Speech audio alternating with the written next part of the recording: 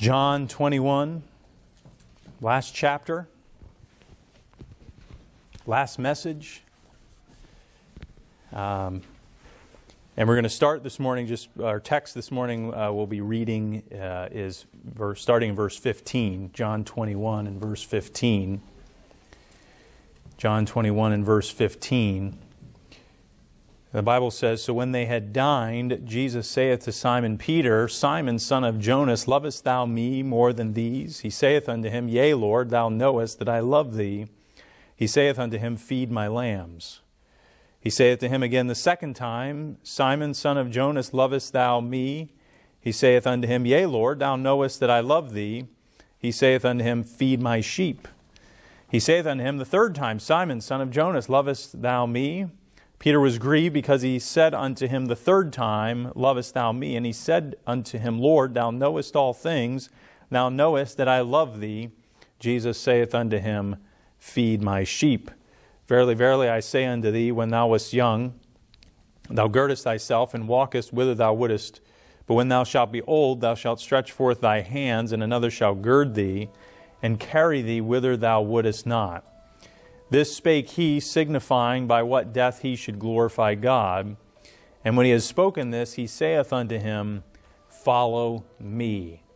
And the message this morning is, how much do you love Jesus? How much do you love Jesus? We see the question from Jesus to Simon Peter, Lovest thou me more than these? He's asking, how much do you love me?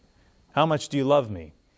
And Peter, I love you. You know I love you.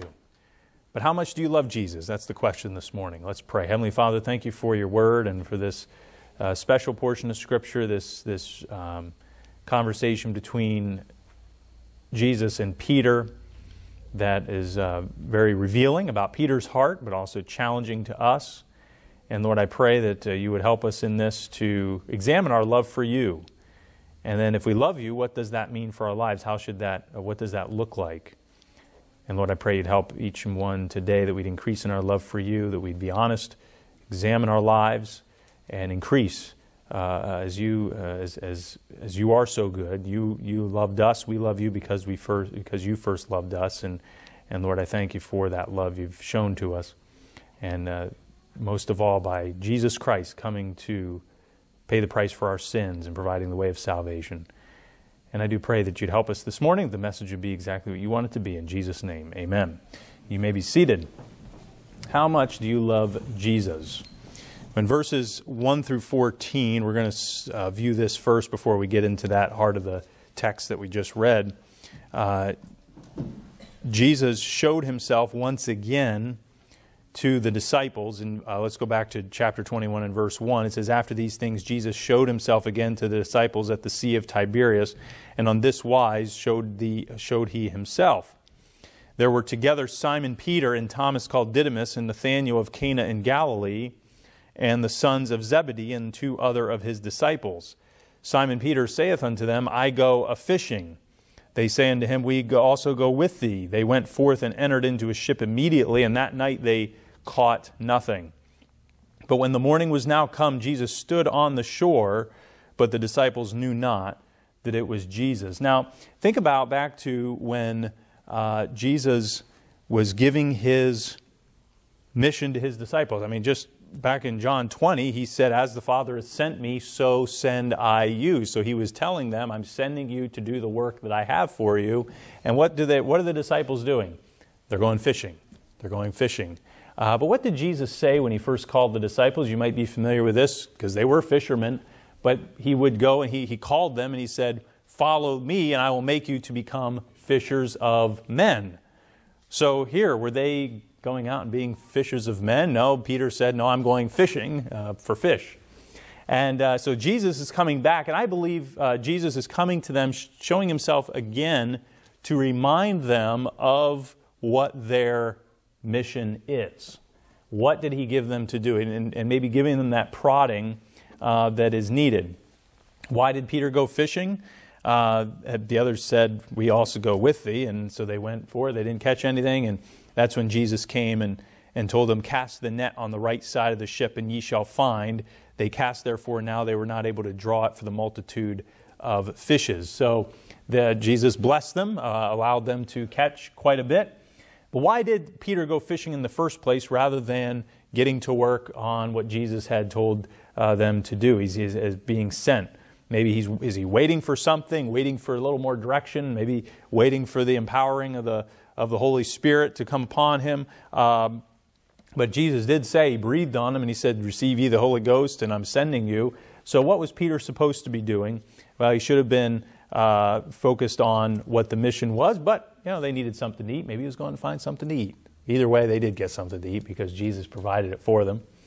And but maybe he struggled with the thought of his denial of Christ. Remember that Peter had denied Jesus Christ 3 times. We didn't really focus on that in the series through John, but that was part of that account of Christ's crucifixion. Prior to his crucifixion, Peter did deny Christ 3 times.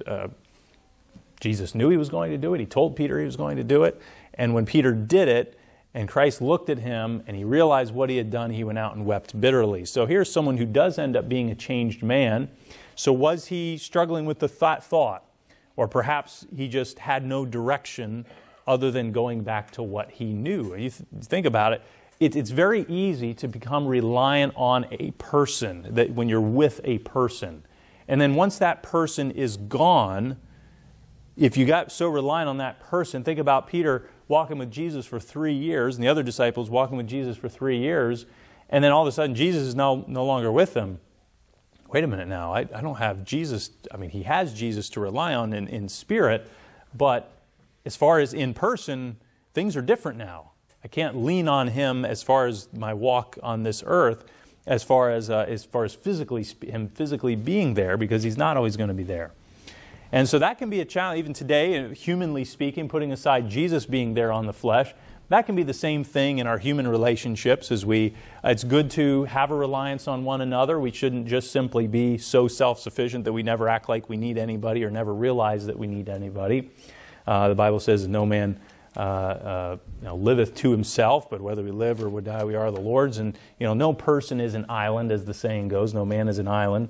And so there's healthy dependency on others, that we should lean on each other at times. But then there are times when,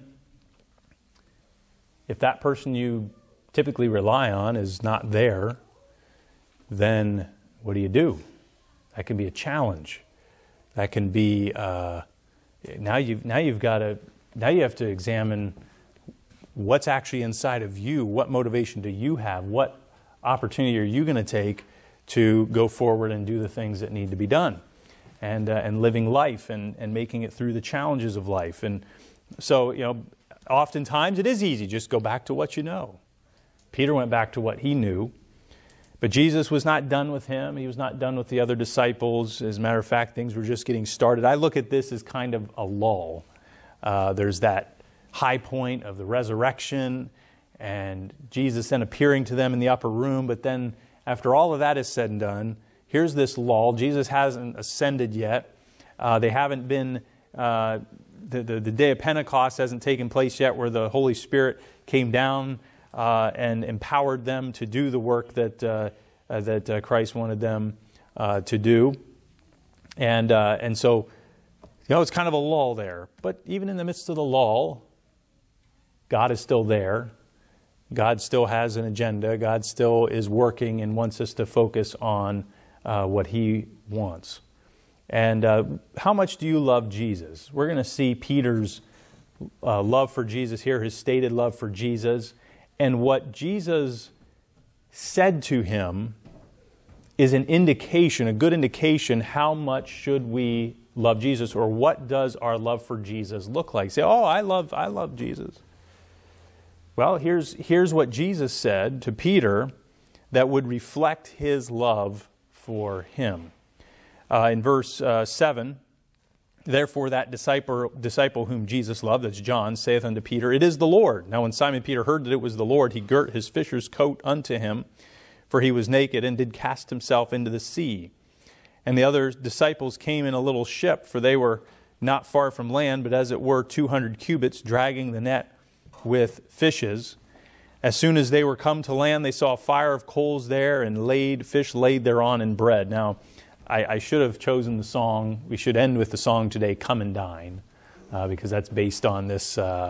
It's kind of has a spiritual application, but it's really related to this particular account. And someone wrote a song called Come and Dine, and Jesus told them that. In verse 10, Jesus saith unto them, Bring of the fish which ye have now caught. Simon Peter went up and drew the net to land full of great fishes, 153. And for all there were so many, yet was not the net broken.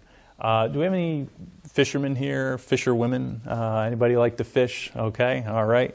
And would you like to catch 153 fish in a day? Would that be exciting to you? Not the cleanup.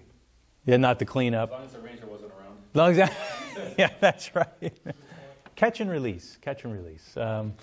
Yeah, that's right. That is true. But that'd be, I don't know. I mean, that's just with a line, a line and a hook. I mean, 153 is extreme, and this is a net, so it's easier to catch 153 fish. But that's still, I mean, for them with a net, that was a good catch. That was a really good catch, and so a very good catch here. In verse 12, Jesus saith unto them, Come and dine, and none of the disciples durst ask him, Who art thou? Knowing that it was the Lord. Jesus then cometh and taketh bread and giveth them, and fish likewise. This is now the third time that Jesus showed himself to his disciples after that he was risen from the dead. And so here we have, they've eaten their meal, they have the fish, they have the bread. And so then that's where we get into our text today, as Jesus asked Simon Peter, Lovest thou me more than these? And Peter's answer was yes. Thou knowest that I love thee. And what was his response? His response was, Feed my lambs. Feed my lambs. Second time he asked him, Feed my sheep. Third time he asked him, Feed my sheep.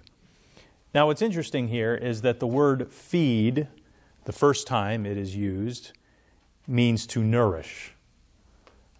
Feed, the second time it's used, means to tend or supervise. And the third time it's used, once again, means to nourish. And so not just one use of the word feed here. It was a little more involved than that. It wasn't just nourishing, giving something for them to eat, to take in, but it was also to tend or supervise. And that's the job of a pastor. And what Jesus is reminding Peter here, there are some people that I have that need to be fed. There are some people that need to be nourished. There are people that need to be tended or supervised. And that's really what involves the job of a pastor. His lambs and sheep were those who believed on him and made up the developing church. Now, I see this here. I don't know if this is the way the Lord intended it. But what I find interesting is 3 times, and he says lambs the first time, and who are the lambs? Those are the younger ones. Those are the younger ones. What do younger ones need? Whether someone's a young child physically or young in the faith, what do they need? Well, they need the sincere milk of the Word that they may grow thereby. They need the basics of nourishment, spiritual nourishment, when it comes to spiritual growth. And those who are younger need just a nourishing, healthy diet of the basics. But then you get into growing up into full-fledged sheep. They go on to needing to be tended and supervised, just some oversight, some direction, some guarding. A lot of that's for guarding when you tend. And then also, but then the sheep still need to be nourished as well, not just when they're lambs, but when they grow up, they still need to be fed and they need to be nourished spiritually speaking. I don't know if that's there in that order for that reason, but that's what I see there, that there's that progress that's made is from a lamb up to even the sheep, but they need to be nourished. 1 Peter, interestingly enough, Peter wrote in 1 Peter 5, 1 through 4, The elders which are among you I exhort, who am also an elder, and a witness of the sufferings of Christ, and also a partaker of the glory that shall be revealed. Feed the flock of God, which is among you. Oh, interesting. He uses the term flock. Jesus told him, feed my sheep. And now here he's saying, feed the flock of God, which is among you, taking the oversight thereof. So there's the two. There's the feeding, the nourishing, and there's the oversight. Not by constraint, but willingly. Not just, oh, because I got to do this. Oh, yeah, it's just no, but willingly. Not for filthy lucre, but of a ready mind. So in other words, not doing it to get some sort of material gain. That should not be the motivation of feeding the flock of God and taking the oversight. But of a ready mind. It's with the right mind, the proper mind of why it should be done and needs to be done. Neither as being lords over God's heritage, but being ensamples to the flock. And so even though there's oversight, it's not a lord as in a king and you just do as I say and or else, but setting the example. Still having oversight, taking oversight, but being an example. And when the chief shepherd shall appear, ye shall receive a crown of glory that fadeth not away. And that's why many pastors view themselves as, yes, pastor has to do with being a shepherd, but pastors would view themselves as an under-shepherd because Jesus Christ is the chief shepherd. And so the pastors today are working for the chief shepherd as the shepherds of the flocks in each locality. And so the first, how much do you love Jesus? Well, love Him enough to labor for Him. Love Him enough to labor for Him. Love Him enough to labor for Him. And so for Peter, that was in that position, and he was very instrumental in that church at Jerusalem. He was very instrumental in that. Part of the leadership there as that church got developed, and then he would go on and do some other things as well, going to the Gentiles and breaking that door, breaking the ice there with the gospel to the Gentiles, but love Him enough to labor for Him. There's a saying that if you don't live for Christ now, you're not going to die for Him. People who don't live for Christ aren't going to die for Him. And love Him enough now that even if the going's not tough, that I'm just committed so much in my love for Christ that I want to work for Him. I want to serve Him in some way. And so everybody's aspect of service might be a little different in what we can do. All of us should have the heart, as I was emphasizing at the end of Sunday school today, is that God's design is for teachers to teach others who want to learn, and then they get trained then to teach other people, and that continues to go on. That's how the whole thing keeps getting passed down. Bible doctrine, the truths of Scripture, the principles of God's Word. That's how it gets passed down. You need teachers, and you need people to, hopefully you have people to teach. People want to be taught. But it's not just being taught yourself, it's being taught for the sake of then teaching others also. And while that primarily is given to the pastors, as far as the church is concerned, there is a lot of ministry that can go on an individual level, or sometimes even on a church level with others in the church, that they go on and they teach others. Because the fact of the matter is a pastor a pastor can teach and preach to a congregation, but when it comes to individual teaching and discipleship, the larger a church gets, the more people there are, the pastor, it doesn't cut it. Now, many times, and what is ideal is when, as a church gets larger, there hopefully would be multiple people to assist in the pastoral ministry. But as far as any of you can be taught God's Word, you can receive the doctrine, the truths of God's Word, and then teach others those truths. And then they can go on and they teach others those truths. And that's a lot of our labor for Him. Now, sometimes in a church, there's other ways of laboring among the church membership. There's taking care of children. There's teaching children, and we have that here. Various ways of laboring for Him. There are people who then surrender to the mission field, and they, be like the prayer letter I read today, the update, and he surrendered of wanting to labor for Him, and that's what he does. He labors for God, and he labors a lot for God, and going around the world in these different places. But rather than allowing him just to get back out on the boat, Jesus reminded Peter of his calling. He emphasized 3 times. Feed my lambs, feed my sheep, feed my sheep. This is what you're supposed to be doing. If you really love me, then this is what you should be doing. You need to be laboring for me. Don't just go back to the life you once knew. Not that there was anything maybe wrong with him heading out on a boat once in a while to go fishing, but Jesus is directing him back to what he was really to be focused on. Here's the job I have for you, Peter. Here's the labor I have for you. It's a different life when you love the Lord enough to labor for Him. How teachable are you that then you can both benefit from the teaching and then go on and you can teach others? How much is that? We should be constantly, we should have a heart to equip ourselves with sound doctrine, the knowledge of God's Word, so we can teach others those truths. Number two, love Him enough to completely surrender. Look at verse 18. Verily, verily, I say unto thee, when thou wast young, thou girdest thyself, and walkest whither thou wouldest. But when thou shalt be old, thou shalt stretch forth thy hands, and another shall gird thee, and carry thee whither thou wouldest not. This spake he, signifying by what death he should glorify God. And when he had spoken this, he saith unto him, Follow me. Love Him enough to completely surrender. Now this is, it's said that Peter was put to death by crucifixion. I guess tradition in history says that he wanted to be crucified upside down, so he wasn't crucified the same way as Christ.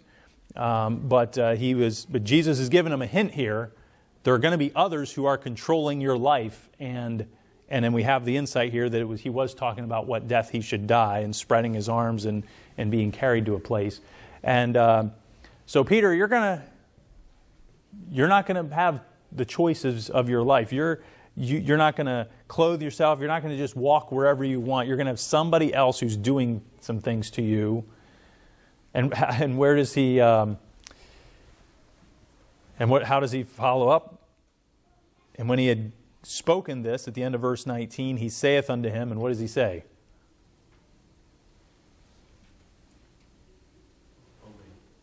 At the end of verse 19, what was it? Follow me. Does everybody's Bible say the same thing? Okay, just making sure. I didn't hear any. It was just crickets there until Dennis said something. That wasn't rhetorical. I was literally asking you. So what does it say at the end of verse 19? Follow me. That was a little better. We got a few more. Okay. What does it say at the end of verse 19? That was better. All right, it sounded better. And that's what he said. So yeah, Peter, you're gonna have other people carrying you where you wouldn't normally go. You're going to die. You're going to be crucified. You're going to be put to death. Follow me. Follow me anyway. Follow me anyway. Now, that would be a test of your love for Jesus there. Now, if you were told that, okay, you're going to be persecuted, you're going to be taken, you're going to become a martyr for me, some people might be tempted, I better find a different thing to do. And by the way, if that's the motive, if that's what's in the heart of a person, they better find something else to do. They're better off finding something else to do. Because what God is looking for, what He desires the most, is for those who are in His service to be wholeheartedly surrendered to Him, no matter what the cost. Because the devil works when he likes to play on people's humanity as far as self-preservation. He likes to exploit that. Our natural desire for self-preservation, what's best for us. And if there's someone who's in the work of the Lord who is more interested in their self-preservation, like when the going gets tough, they're willing to bend a bit. They're willing to get swayed a bit.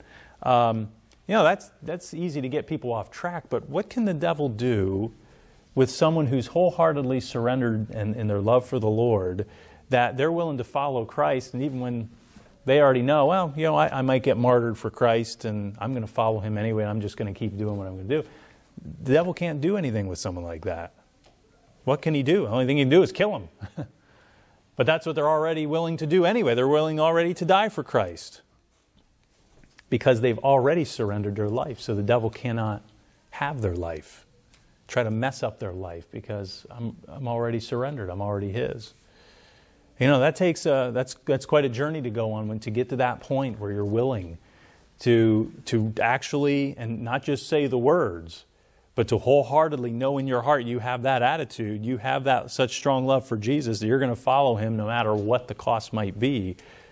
That is quite an advancement in one's love for Christ and work for Christ. So, here's how you're going to die. Here's a little insight. Follow me. Follow me. What kind of love do you have for Christ? Do you have a love? Do you love him enough to completely surrender? That's one thing that's lacking in many Christians' lives is, oh yeah, I mean, I love him. I'll go through I'll do some of those normal things that might be accepted to do. This is just what we do. But how about just a heart of surrender that whatever God brings about in my life, I'm just going to follow him. I'm going to obey him. I'm going to love him. And I'm going to stay faithful to him no matter what. No matter what. Love him enough to completely surrender. Number 3, love him enough to compare. Love him enough not to compare yourself with others. Love him enough to not compare yourself with others. Let's read starting in verse 20. Then Peter, turning about, seeth the disciple whom Jesus loved following, which also had leaned on his breast at supper, and saith, Lord, which is he that betrayeth thee? Peter, seeing him, saith to Jesus, Lord, and what shall this man do? Jesus saith unto him, If I will that he tarry till I come, what is that to thee? Follow thou me. Then went this saying abroad among the brethren, that disciple should not die. Yet Jesus said not unto him, He shall not die. But if I will that he tarry till I come, what is that to thee? And so John's kind of defending himself here, because that's who he was talking about. He didn't say that. John's setting the record straight here. Here's what he actually said. So this rumor that was going around, that wasn't true. Jesus didn't say I wasn't going to die. He just said, if I will that he tarry till I come, then what is that to thee? He said, but notice what he says here. No matter what I have for John over here, you just need to follow me. Don't compare yourself and your future with what I have for him and his future. You just need to follow me. And that can be a great hindrance, is when you start to compare with others and say, well, what's going on in their life? Wait a minute, why do they have something I don't? No, Jesus just said, follow me. Why would they get this privilege? And I don't get this privilege to be here until he comes, and follow me. Follow thou me. He says, what is that to thee? You just need to follow me. And so then that goes around. Now it's interesting that Jesus said this, if I will that he tarry till I come. Now he's just putting out a hypothetical. But what is interesting in John's life, now Christ did not come back in John's lifetime, but what is interesting about John is that he was given the privilege of the revelation of Jesus Christ, the revelation of what was going to take place in the very end of days. And so in that way, no, he did not tarry on earth until Jesus came, but he got to see the vision. He had the revelation of the coming of Jesus Christ and what was going to take place in the future. So what a privilege John had. But here's what John went through to get that privilege. He was exiled on the Isle of Patmos, and it's been said in history that he was thrown into a pot of boiling oil. And so he was not in good shape, physically speaking. He was being persecuted. He was in exile. And so we look at John and say, Peter could compare himself with John. John's going to get this great privilege. Well, John did get a great privilege, but it also came at a great price to him physically, because he himself was also dedicated to the Lord. So it was a great revelation he had, but it doesn't mean he had a better life than Peter. Peter had his privileges. Peter had God's working in his life in a certain way, in a certain direction. And then John's life also, he had his. And they weren't exactly the same of what the outcome was, but they both suffered for Christ, and they both paid the price, and they both were committed to him. They both followed him. but their lives, the ministry can take different directions. Love Him enough to not compare yourself with others. It's not about what God's doing in someone else's life. It's a matter of whatever God's going to do with them, that's between God and them. You just need to follow me, Jesus says. And so that saying goes around, and in verse 24, this is the disciple which testifieth of these things, and wrote these things, and we know that his testimony is true.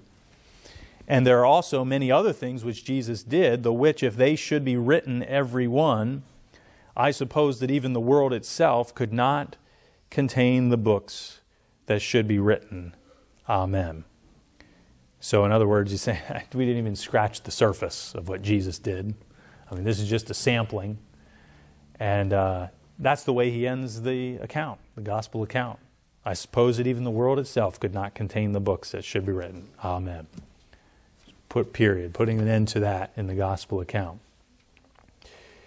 You know, and we live in a time, and I'll be honest with you, I personally believe we're living in a time where God is making it so easy for us to be able to make the choice. So easy for us to make the choice. To me, it's getting easier. It's getting easier to make that commitment to say, you know, this world has nothing to offer me. I mean, just look at what's going on in this world. Just look at what's going on in this with the people, with the powers that be, and all the things that are going on in the culture, society, all the things, the trouble, the problems, and you know what the world does.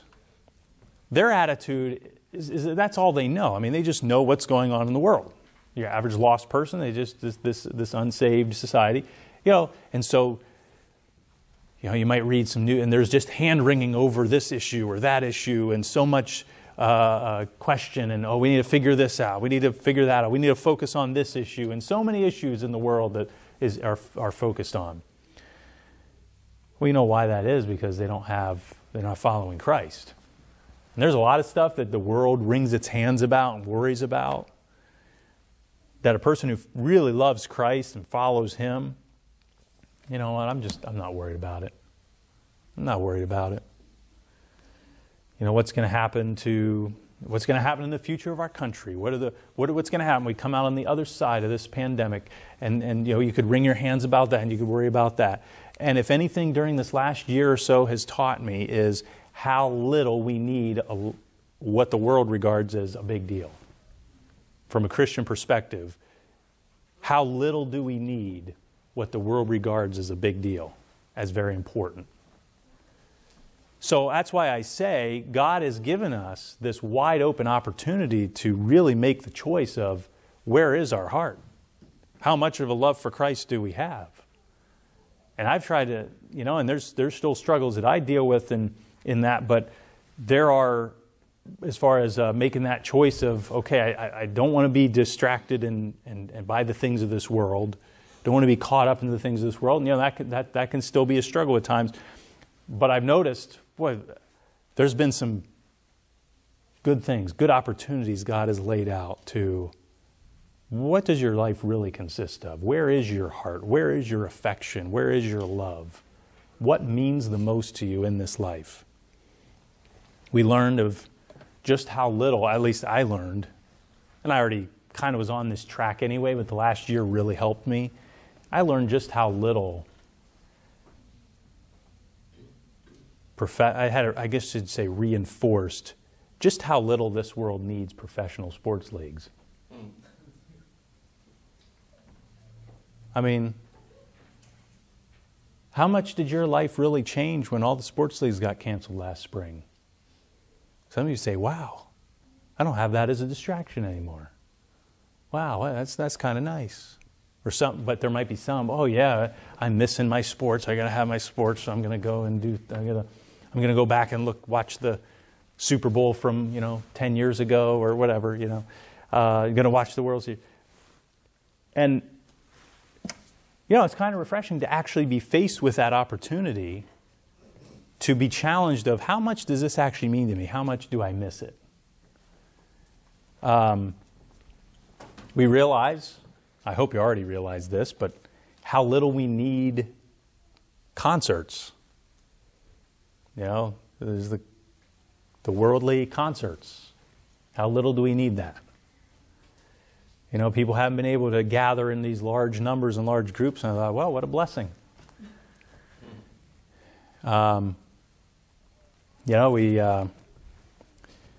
may be other things that you realize just how much you really didn't need certain things. And maybe it opened up the opportunity for you then to focus on your walk with Christ a little more without some of those distractions that having life upended and some of those things removed is actually a golden opportunity to make some changes, to let God change your heart and your life and get the priorities straight. What a blessing. And some would say, boy, I can't wait till all this ends. And I'd say, and I can't either, to be honest with you. But I will say, I'm convinced there are certain things that probably wouldn't have happened in the past year unless it was that way. And so what a blessing that was. And so no matter what the future may hold for our country, for the world, and for us individually, how much do you love Jesus? Do you love Him enough to labor for Him? I'm thankful. And God wants us to pray for laborers. But we shouldn't pray for that. It might be God has it lined up that somebody in this room is supposed to be a laborer for Him in a bigger way. We need to pray for laborers. We need to love Him enough to completely surrender to whatever His will is, but just surrender to following Him. I am 100%. Can we say I am completely surrendered to Him? And then you love Him enough not to not compare yourself with others. That it's not about others. It's as far as not about others as far as looking at them and comparing yourself. And in 1 or 2 Corinthians, it does say that if you compare yourselves among yourselves, you're not wise. It's not wise to have the comparison mentality. You just focus on your walk with God. You focus on the work God's doing in your life. And that doesn't mean we're self-centered. That just means that our focus on others is simply having the perspective God wants us to have as one of love and care for other people, but not of one that could provoke jealousy or envy. How much do you love Jesus? It's a good opportunity today. And as we finish up this book of John, the Gospel of John, what a way to end that is with some self-examination. How much do you love Jesus? Do you need to increase in your love for Him? Do you need to increase in your surrender, your labor for Him? Maybe get some things out of your life that are cluttering your life spiritually? The Bible says, "No man that warreth entangleth himself in the affairs of this life, that he may please Him who hath chosen him to be a soldier." We were in our Sunday school this morning. We've been going through history of the churches, and we were talking about the Counter-Reformation. This was the Roman Catholic Church's answer to the Reformation. And one of that was with the Society of Jesus, the Jesuit order. And there are a lot of Jesuit universities and schools, institutions in various places, and they place a high emphasis on discipline, on education, like self-discipline, the discipline of thought, or as Dr. Anthony Fauci, who was Jesuit educated at Holy Cross and at a high school in New York, he said he loves his Jesuit education because of the precision of thought. And I had to ask the question, how many of God's people who know the truth, who have the gospel, who have His word, who have Jesus Christ in their life, have that kind of commitment to their mission, to God's mission, to God's commission for them? Because that's what the Jesuit order is. It's actually the mission agency of the Catholic Church. It's what it is. It's like their worldwide missionary agency.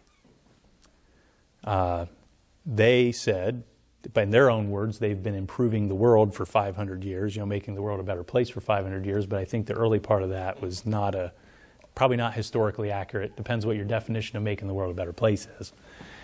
But what did stick out to me was there are hearts and minds that are being influenced because of their dedication to their cause, because of their dedication to education. And our idea of education might be different with their idea of education, but the whole point is they have a mission and they're very dedicated to it.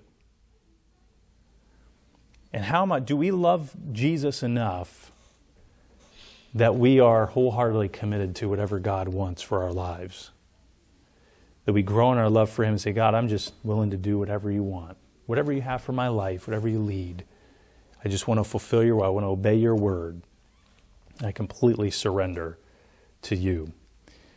Maybe there's someone here this morning who does not know Jesus Christ as their Savior. Maybe you've never even taken that first step of following Christ. Maybe you've never had your sins forgiven. Maybe you've never come to Him as the only one who can be your Savior. You can trust in Christ today. Get that settled with Him and then commit your life after that to following Jesus Christ. Just recognize that you are a sinner, that you're under condemnation because of your sin, that no one can measure up to God's perfect standard. And recognize that you need to be saved and trust only in Christ to be your Savior. And then grow in your love for Him by obeying His word, following Him, treating others the way that Christ says does reflect God's love. If God loves us, then we should love one another. We should, the two great commandments are love God with all your heart. That's a pretty tall order. With all your heart, soul, mind, strength. And then love your neighbor as yourself. On these two hang all the law and the prophets. Why do all the law and the prophets hang on those two? Because if you love God like you should, and you love others like you should, those other ones actually more easily fall into place. Everything's based on that. That should be our motivation for why we do what we do. If I love you like I should, I'm not going to steal from you. If I love you like I should, I'm not going to be malicious towards you. If I love God like I should, I'm going to obey His word. I'm going to have at least a heart to obey His word. Doesn't mean we live a life of sinless perfection, but I'm going to at least have a desire and a heart and a mind that, what God says, I want to do that. That's the reflection of love for God and love for others. How much do you love Jesus? Love Him enough to labor for Him. Love Him enough to completely surrender, and love Him enough to not compare yourself with others. Examine your heart today. How much do you love Jesus?